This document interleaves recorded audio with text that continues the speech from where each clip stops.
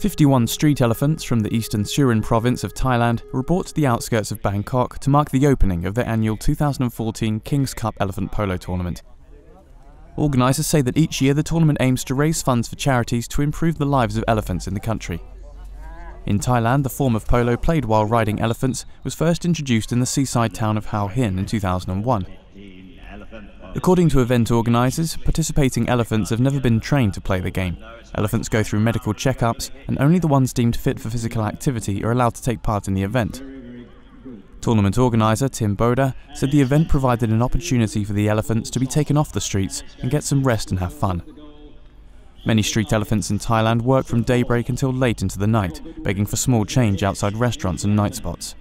For some of these elephants that work really hard and some not always in best conditions, they're really coming for a week of relaxation. They have a holiday with us, they're checked up by doctors, they're getting their massages and perfect food and a little bit of playtime every day.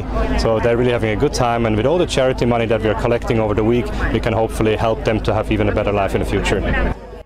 Elephant polo players explained the challenges involved in playing while perched on the back of an elephant.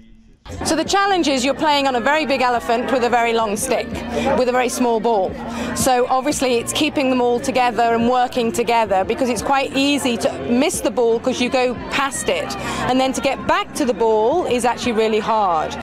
As a reward for their efforts on the field, the elephants are treated to a spread of fruits and vegetables at the end of the morning game. 16 international teams are competing in the tournament that continues till Sunday.